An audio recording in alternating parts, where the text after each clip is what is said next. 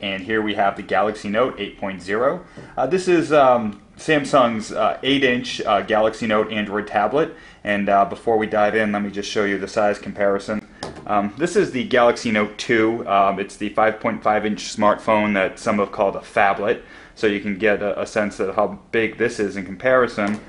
In fact, it's just about the size of an iPad mini, and that's the iPad mini right there, which is about 7.8 inches. So this falls squarely in the middle between the Galaxy Note 2 and the Galaxy Note 10.1, which is a 10.1-inch tablet. So the defining characteristic or feature of any Galaxy Note product is the S Pen.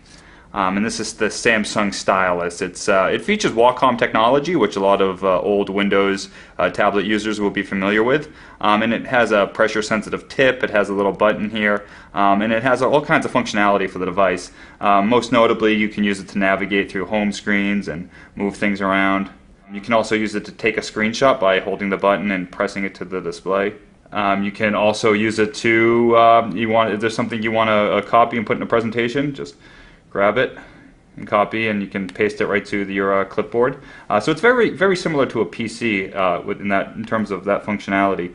You can also use it to write things and notes. And one of the applications that really takes advantage of that is Samsung's S Note app. So here we are in S Note. We're going to start a new note, and this is a pretty robust application. You can do all kinds of things. I mean, you can write, obviously, but you can also do handwriting to text.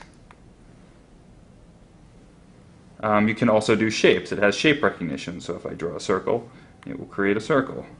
So there are all kinds of things you can do. You can grab things from the clipboard and paste it in. You can paste in images. You can record sounds, all kinds of things. It's a really robust application. Another Notes application that is actually exclusive to the Galaxy Note 8 at the time of this video is Awesome Note. And Awesome Note is actually much more robust. It takes all your notes, your calendar. It takes, you can create a shopping list, a to-do list. You keep tabs of anniversaries, check out your calendar. You can segment notes by work, study, scrap. Recipes, thoughts. It's really a robust application for, it's almost like a daily organizer on your exclusive to the Galaxy Note 8.0. So the Samsung Galaxy Note 8 has, for specs, it has an 8-inch display. It's 1280 by 800, I believe. It's powered by a quad-core Exynos 1.6 gigahertz processor, which is really top of the line at the time of its release. It has on the back a 5-megapixel rear camera and a 1.3 megapixel front-facing shooter, and that's pretty standard and compares to other tablets available today. At launch, it will cost $400, which actually makes it a little more expensive than many other tablets. That's $20 more than the $380 iPad mini, and certainly more expensive than the $200 Nexus 7 and Kindle Fire tablets. So looking at the Galaxy Note 8.0 from the side, we have a power button, volume rocker, and this is an IR blaster, which is an interesting feature. It's not on many tablets, but Samsung likes to include it. Essentially through the Peel Universal Remote app that's included on the tablet, and this IR blaster, you can turn this into a universal remote.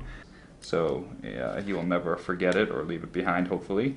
On the bottom we have a couple speakers and the little pin charging connector. And then on this side, this is where the micro SD card hides.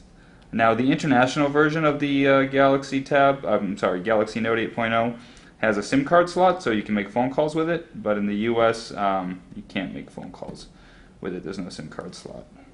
And at the top, that's just a headphone jack.